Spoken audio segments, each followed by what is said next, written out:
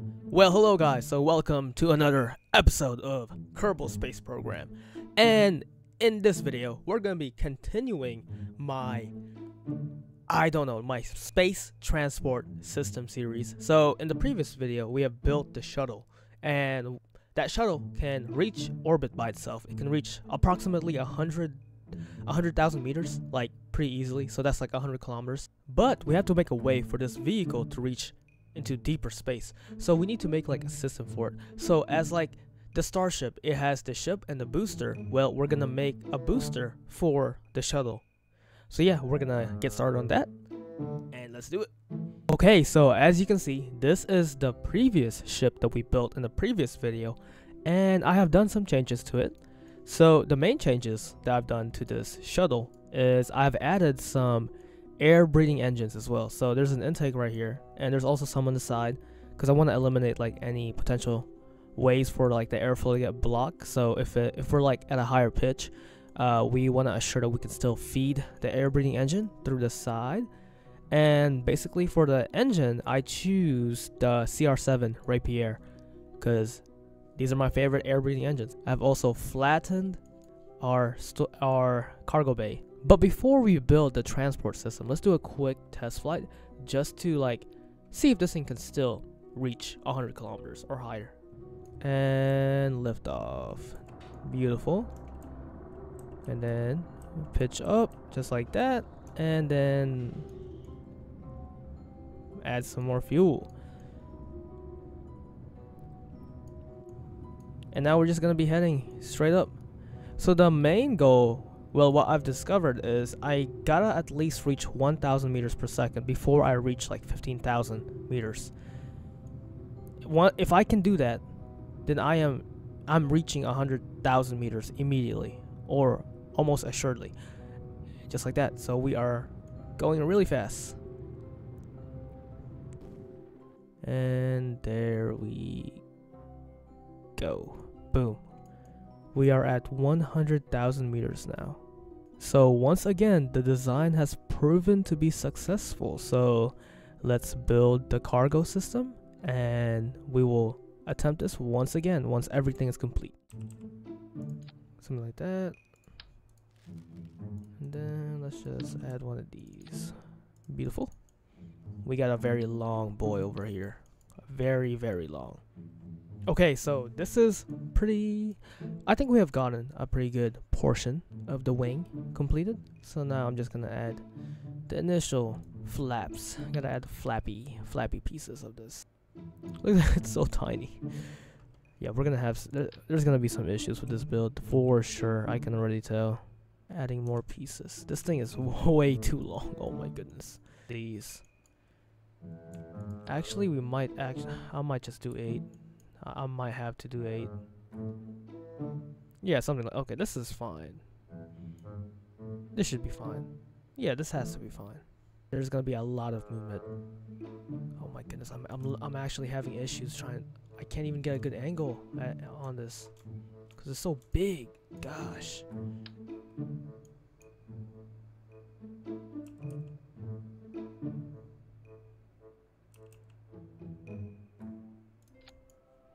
Man, it's okay. You know what? Let's just try it anyway. Main issue that I'm seeing that is not sticking. Yeah, that's a pretty big issue. I don't know why though.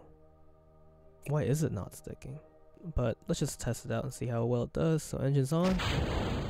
Yeah, we are really, we're not even slow. We're just, this thing is just so big that it looks slow.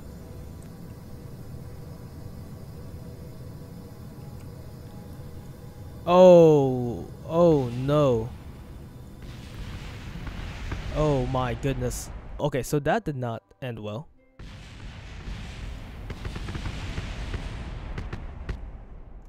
Yeah, so that definitely did not end well. Everything is holding, which is beautiful, which is what I want to see. Nothing is wobbling around. Okay, everything is good. Front canard movement is good. We got, yep. Everything is looking very good. Okay, let's go for a takeoff. Engines on. Yeah, we are way too slow to take off.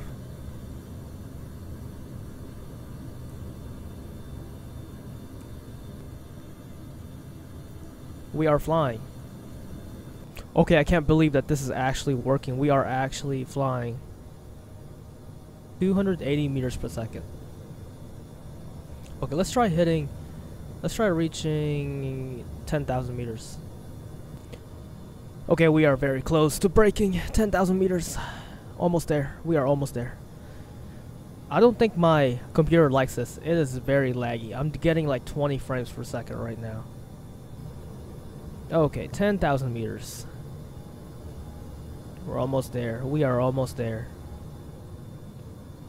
And then once we reach 10,000, I'm gonna level the plane out, and I just want to see how fast this thing can go. Boom, 10,000. So now let's go horizontal, or maybe dive. It depends. We'll see. It really wants to pitch up for some reason. Yeah, it really wants to pitch up. Oh no. Oh. Oh my goodness. We are going straight down. We are going into the water. And I can't do anything about it. No, rest in peace. It kinda survived. Okay, it kinda survived. Okay, now let's see. Can we fly around with the shuttle on the back of it? Okay, there we go. We got the Voyager.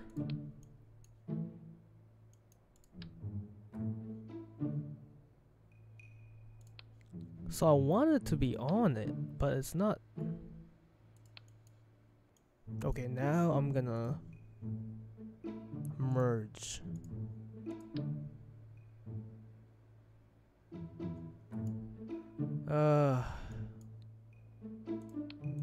Why are you doing this to me, game? Why?